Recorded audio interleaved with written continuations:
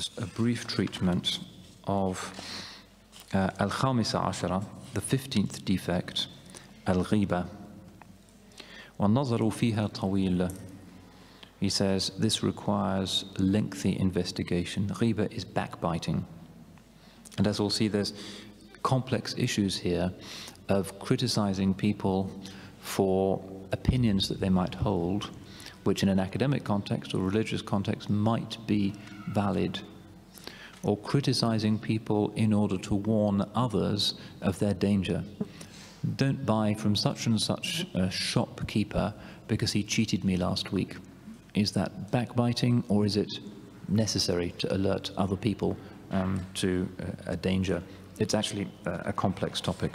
So let's just begin with it. فَلْنَذْكُرْ أَوَّلًا مَذَمَّةَ الْغِيبَةِ وَمَا وَرَدَ فِيهَا مِنْ شَوَاهِدِ الشَّرْعِ. Let's begin, as he normally does, with proof texts from Revelation. وَقَدْ نَصَّ اللَّهُ سُبْحَانَهُ عَلَى ذَنْبِهَا فِي كِتَابِهِ. Allah has explicitly condemned it in His book.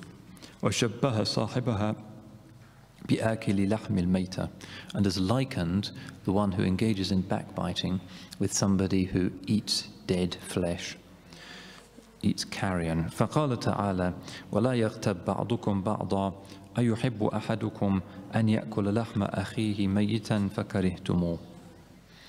Let not one of you backbite another. Would one of you wish to eat the flesh of his dead brother? You would surely detest that. وقال عليه السلام كل المسلم على المسلم حرام دمه وماله وإرضه.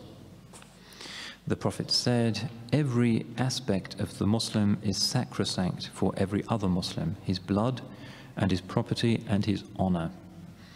And the Imam will explain that this is therefore a Shari'ah issue, and indeed backbiting can be subject to legal sanction by the decree of a qadi.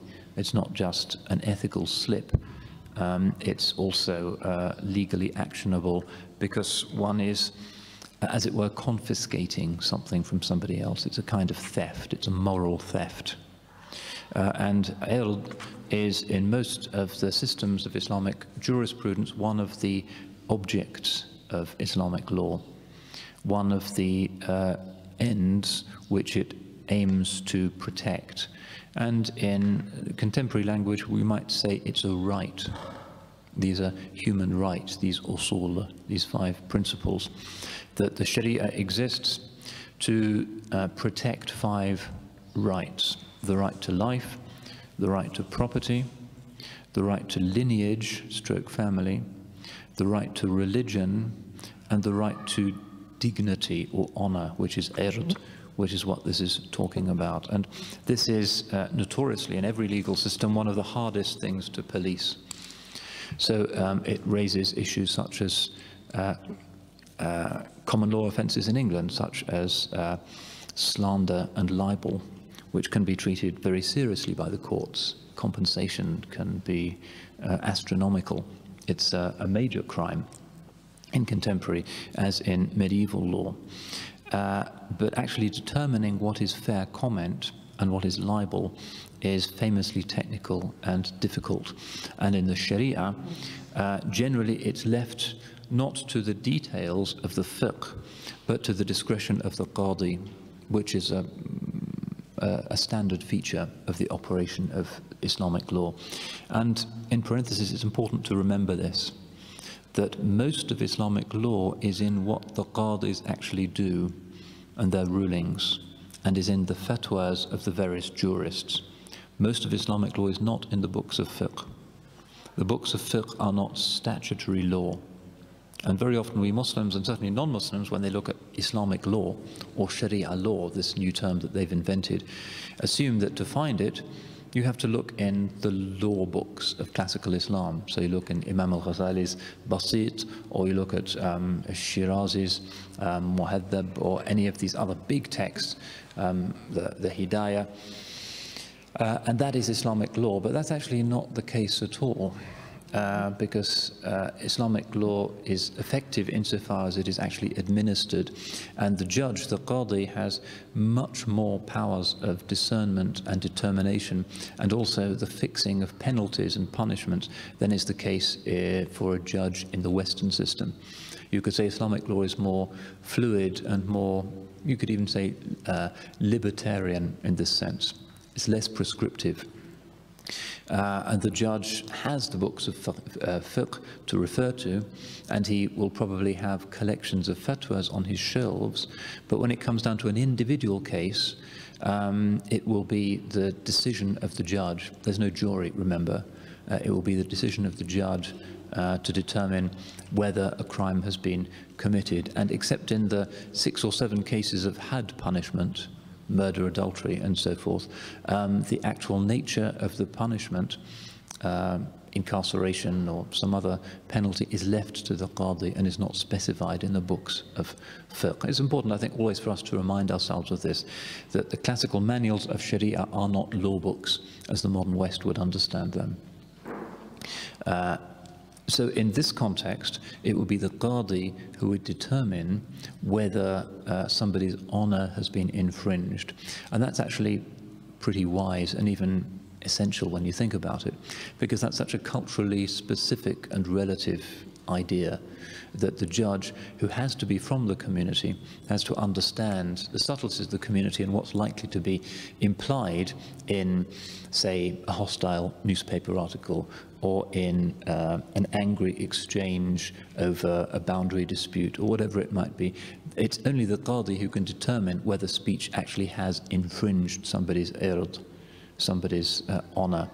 A faraway theorist writing a book of statutory law would never be able to determine that. And this is one of the strengths of the Shari'ah. If you look at Wa'il Halaq's new book, The Impossible State, he says Islamic law, even though he himself is Christian Palestinian, he says Islamic law is probably the most subtle and brilliant legal system that's ever existed, but it's not understood, least of all by the Muslims themselves, because it was never statutory law. It was always law administered by the qadis, and Muslims nowadays tend to have forgotten that. So the good fit which the law had with individual societies made Islamic law actually quite different in its application and its temper from culture to culture, from class to class, from region to region. One of the things that strikes one when you read Ghazali is how really 95% of it is still directly relevant to ourselves.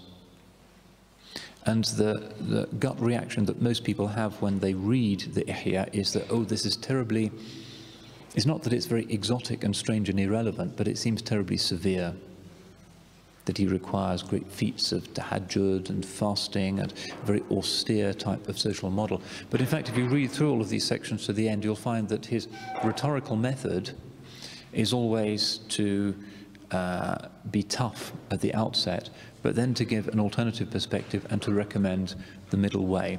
And as we've seen in this discussion that we've been through in some detail on lying, he begins by saying it's haram and it's the foundation of nifaq, and then he nuances it by explaining, well, there are circumstances in which lying can be permissible and even required.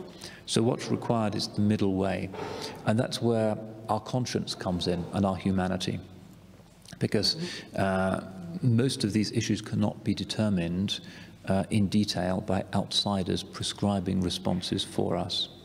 It's a judgment call as to whether a lie is actually justifiable in a particular situation. So for instance, the hadith where he says you can tell a lie in the situation where somebody has suffered an offense or an outrage.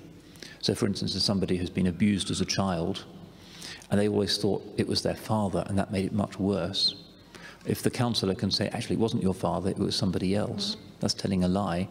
But that's exactly what the Holy Prophet ﷺ is saying is a permissible and even a praiseworthy form of lying. But to know exactly when one can do that is a judgment call, and that's where the conscience, the damir, comes in. The individual human sensibility as to what's right. And it is in that area that we are most fully morally accountable.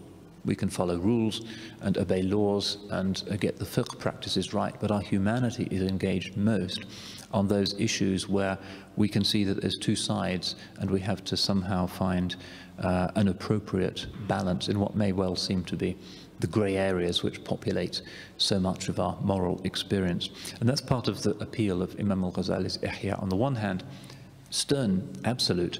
It's an austere program for personal self-transformation. And he'd been through the mill himself in his own life. But at the same time, it's very alert to human weakness and to the need to see the Shari'ah and the Sunnah for what they really are, which is practical and compassionate templates for human judgment and human life. These are not detailed blueprints that screw us down to some externally imposed set of values. Instead, it is a treasure trove of dictums, of principles, of different opinions, of legal practices, which it is ultimately up to us, or if we're in a jurisdiction, up to the Qadi or the Mufti to determine. And there's always a plurality of opinions. And Imam al-Ghazali is particularly keen that we should recognize those in humility and that we should respect them. So this is, from the Ihya, you can really learn, paradoxically perhaps, much of the wisdom and the depth of the Shari'ah. It's not a law book at all, even though at the outset it has basic information from a Shafi'i perspective on Arkan al-Wudu, but that's not really the purpose of the book. The purpose of the book is to explore the way in which revelation reaches into our humanity in a way that we can deal with and that makes us more human in the Adamic rather than the demonic sense. It's not trying to turn us into bloodless, passionless angels. Instead, it's turning us into full human beings. And what's most characteristic about our humanity is the ability to look compassionately at a situation where an absolutist might say, you can never lie, but in fact to see that there can be contexts where that's required. And this nuance is very characteristic of Ghazali. It comes to some extent from his Shafi'i perspective, where the Shafi'is were amongst the first to indicate different gradations of what's preferable, what's mustahab, and so forth. But it's generally part of the Shari'ah of Islam, and it's a wisdom that often escapes us, because in our time, frequently we adhere to religion in a reactive way. That is to say, we feel our identity is threatened and we're being insulted by outsiders, usually powerful outsiders, and therefore the religious choices that we reach for will be particularly rigorous and tight and reactive ones. And that's very common amongst Muslims nowadays. They feel that the Western world is against them and Israel is dreadful and so on and so on. And therefore, as a protest, they adopt the narrowest possible interpretations and also adopt this very un-Islamic idea that the Shari'ah can become statutory law and the legal code of a nation state. And as Wa'il Halaq points out in his book, that's an impossibility. The Shari'ah is not statutory law. It's far too diverse and subtle a legal tradition, and it's not designed to be imposed by a state, because the state doesn't have any right to legislate in Islam. The ruler is simply there to defend the borders and to appoint judges, to have his name recited in the khutbah, but he is not there to legislate. Only Allah legislates. The scholars interpret the legislation, and the Shari'ah is this enormously broad range of different interpretations. This is important for us to remember, because very often modern Muslims in this reactive mode, which is the kind of inner state which Imam al-Ghazali disliked so much, automatic, reactive, protest religion, much of the rhetoric nowadays is to treat Islamic law as though it was statutory legislation, which is a Western concept which is completely alien to our tradition. So they end up with a kind of totalitarianism. What about like the Ottomans with texts like the Majalla and other things? Like, they didn't... Yeah, I mean, that's a good point. The Ottomans in the late 19th century felt under pressure to move beyond the traditional constitutional arrangement whereby the Sultan sat in his palace and led the armies but didn't legislate, and to unify the legal codes of the empire in order to facilitate Turkey's integration into the European system of nation states and to facilitate trade and commerce. It was proving difficult to have a network of courts where different judgments were being given in different courts, because the qadis were all completely independent. And Western merchants, when they went to Turkey, wanted to make sure that they could sign contracts which were enforceable the same way by every qadi and every court in the empire. So the Ottomans instituted a series of reforms which essentially made the state the kind of supreme mujtahid, choosing which ahkam to follow. And they put it all together in this book called the Majalla, Majalla Ahkami Adliya, which was the first attempt to turn Islamic law into statutory law. But you could also say that it was a bogus exercise, because as soon as it becomes statutory law, it's no longer Islamic law. It's brought into a completely different statist model, a top-down model of the imposition of law, rather than the qadis being appointed by local communities and the law, as it were, being part of the community's own exegesis of the revealed legacy. But of course, they had a difficult situation. What does one do? You want to have legislation that fits your religious heritage and identity, but on the other hand, the tradition tells you quite strictly that Islamic law can never be statutory law. So what do you do if you're running a modern nation state? Nobody has a clear answer to that.